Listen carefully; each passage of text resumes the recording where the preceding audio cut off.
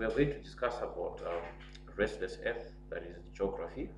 So this topic normally has about 3 subtopics, that is tectonic plates, volcanicity, earthquakes. Now, with tectonic plates, we tend to talk about plate boundaries.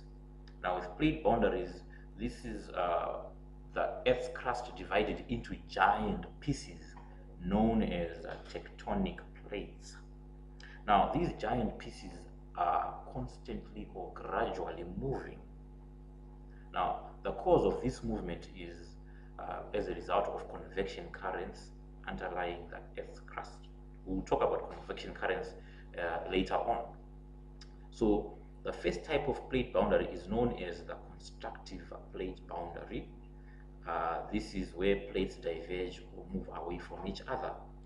The second type is known as the collision plate boundary, where plates of the same type move towards each other.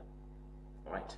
So we have what we call the continental plate and continental plate, in most cases moving towards each other, forming what we call fold mountains. Then we also have what is known as transform plate boundaries, where plates slide past each other.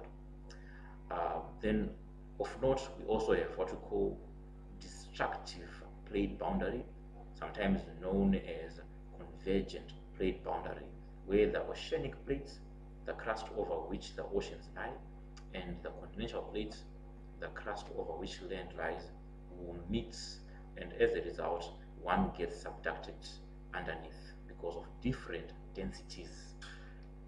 Okay, so let's start off with the constructive plate boundary. Now, as you can see, if I am to perhaps annotate this, maybe if I am to annotate this with this laser pointer, you can see the direction of these arrows. This is a reflection of what we call convection currents. Now, underneath the Earth's crust, convection currents are found in the mantle, which is just beneath the Earth's crust. Now, at this point, the convection currents are moving away from each other. This then causes the overlying plates, which is in this case the oceanic plate. This will cause the oceanic plate to move aside or to part ways. Now, the convection currents moving aside will create tensional forces, which then cause a line of weakness or gap known as a fissure. This results in the magma rising and escaping through that fissure, and as a result, we end up having a volcanic mountain. Also, in the process, that magma that escapes, known as lava, will cool down, and in some instances form ridges. All right. Now, sometimes the ridge might rise above the sea level, and then we may end up having island arcs as a result. And one such good example is Hawaii. It's an example of an island arc created by the diverging convectional plates. Now, two plates are moving apart, diverge from each other in opposite directions. Convection currents moving in opposite direction in the mantle move the two plates apart. Convection currents moving in opposite direction because of intense heat in the Earth's interior obviously move the two plates apart. Now, continuing, the magma fills the gap and eventually erupts onto the surface and cools as new land. Huge ridges of undersea mountains and volcanoes such as the Mid-Atlantic Ridge are a perfect example of this. And as mentioned, where these mountains poke above the level of the sea, island arcs are created. And now a simpler version of the diagram. This is known as the constructive margin and also known as the divergent, because to diverge is to move apart. And you can see that the mantle, inside the mantle, convection currents are moving apart, and as a result, the oceanic plates will move apart to create a space which results in magma escaping. Now, we have another simpler version where we've got the oceanic crust and the oceanic crust. Sometimes when the oceanic crust and oceanic crust, or when the oceanic So when the oceanic crust diverges, it is also known as sea floor spreading. Now, earthquakes and volcanoes can result at these margins, so they may at times ask what kind of landforms or activities happen at the constructive or divergent plate boundaries. So we end up having earthquakes, but they are mild as compared to the destructive plate boundary, and volcanoes. The earthquakes are caused by the movement of magma through the crust. So as the magma forces its way through the crust, mild earthquakes occur. A really good example is the Mid-Atlantic ridge, where the Eurasian plate moves away from the North American plates. So you need to take note of also some of the plates that result in certain landforms forming. Now, I want us to talk about the destructive plate boundary. Now, with the destructive plate boundary, two plates move or converge together, and destruction of one of the Earth's crust results. The oceanic plate, which is denser, is pushed towards the continental plates by convection currents deep within the Earth's interior. Oceanic plate is subducted or pushed under the continental plate at what is called a subduction zone. So if you can see on this picture here, we have an oceanic plate known as the Nazca plate. That's probably South America. And then we've got the South American plate moving towards the oceanic plate. But because the oceanic plate is denser as specified, just like water and oil, that which is denser goes below. So the oceanic plate then goes below and is subducted into the mantle and exposed to intense heat because we've got molten rock already in the mantle. Due to friction that occurs on the subduction zone, and also the heat that the continental oceanic plate is exposed to in the mantle, the oceanic plate will melt. But because the Earth cannot expand, the excess molten rock results in a lot of pressure. And this pressure will force the excess molten rock to escape through lines of weaknesses. And because normally when the continental plate meets with the oceanic plate, it tends to buckle, and we end up having fold mountains forming as well, and volcanoes forming. But during that process, lines of weakness are created, which will also allow the excess molten rock to escape through those lines of weakness, creating volcanic mountains. So volcanic mountains are also found on the destructive plate boundary. Now, the oceanic plate is abducted, pushed under the continental plate at what is called the subduction zone. This results in the creation of a deep oceanic trench, and also another landform that is created is an oceanic trench. Now, as you can see on my pointer here, we have a trench, a V-shaped trench, as a result of the oceanic plate sinking underneath the continental plate. A simpler version, as you can see, there is the oceanic plate and the continental plate. The oceanic plate is subducted under, and because of that, we end up having molten rock, excess molten rock, because the Earth cannot expand to accommodate the excess molten rock. The molten rock then forces its way up through lines of weakness, and as a result, we end up having a volcano.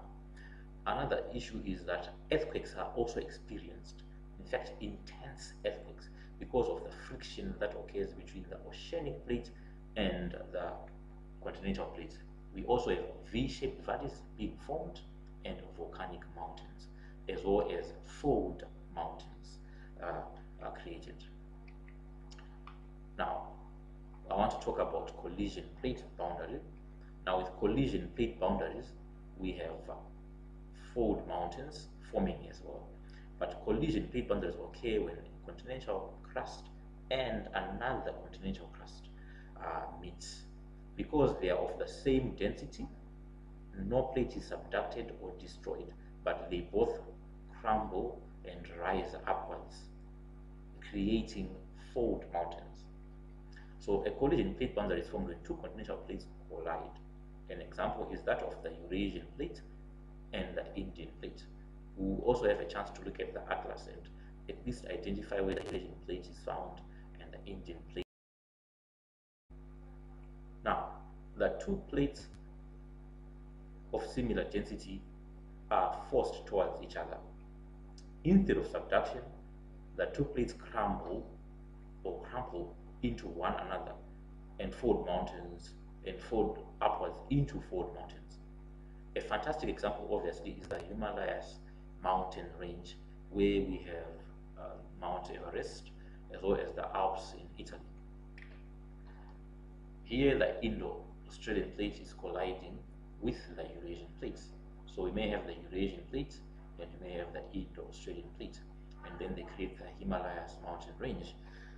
If you've ever heard of Mount Everest, which is obviously the tallest mountain on Earth, is found along the Himalayas mountain range. Lastly, we have the transform plate boundary. Now, with the transform plate boundary, plates slide past each other. So two plates either slide past each other in opposite direction, and sometimes they move past each other as well as different speeds. As they move past each other, stress energy builds as the plates snag and grind onto one another. In other words, the plates aren't always moving, but they tend to snag. There is a temporal hold because they are uneven, their edges are uneven. But as they snag, pressure builds up. When this stress energy is eventually released, it sends shock waves through the Earth's crust. So transform plate boundary is mainly associated with earthquakes. So that's how generally earthquakes form. Earthquakes form in two ways. In fact, when continental and oceanic plates converge, the friction between the oceanic and continental plates causes those earthquakes, and as well as when plates slide past each other. When these plates slide past each other, they tend to snag, and as pressure builds up for them to continue moving, eventually they are released past each other and shock waves. And where the earthquake originates is known as the focus, and the place above the focus is known as the epicenter. It is from the epicenter that obviously earthquakes, shock waves are distributed in concentric circles or rings, and the place closest to the epicenter experiences the most effects of the earthquake, and the earthquake tends to be less effective as we move away from the epicenter. Now, a good example is the San Andreas Fault in California, where the Pacific plate is moving northwest at a faster rate than the North American plate. We might also get the opportunity to look at where those are exactly located. Now we have another image of the transform plate boundaries. Now we've got a conservative plate margin. Sometimes a transform plate boundary is also known as a conservative plate margin. Now here you can see that this is the North American plate, and the Pacific plate obviously is partly an oceanic plate. They are moving at different speeds. The Pacific plate is moving at a faster speed, whereas the continental plate is moving at a slower speed, and as a result this creates a drag and snag effect. And now to conclude, we have the atlas itself. You can see that we've got the North American plate and the Pacific plate, as you can see. Now the Pacific plate is moving faster than the North American plate, and the key here says it's a conservative margin, and hence that's a transform plate boundary. You can see the Naxa plate that we were also talking about, the continental plate and the oceanic plate and the continental plate, creating what we call a destructive plate margin. And this is an indication of volcanic mountains. Those small triangles, those are mountain ranges and volcanic mountains as well. So we end up having a subduction zone occurring here because the continental plate is subducted, the oceanic plate is subducted under the continental plate, and this is where we have the Eurasian plate and the Indo-Australian plate, and we have what we call a collision margin, as this key indicates here. You can see that this is the collision margin. Here we end up having fold mountains forming because there is an oceanic and a continental plate and a continental plate meeting and creating what we call fold mountain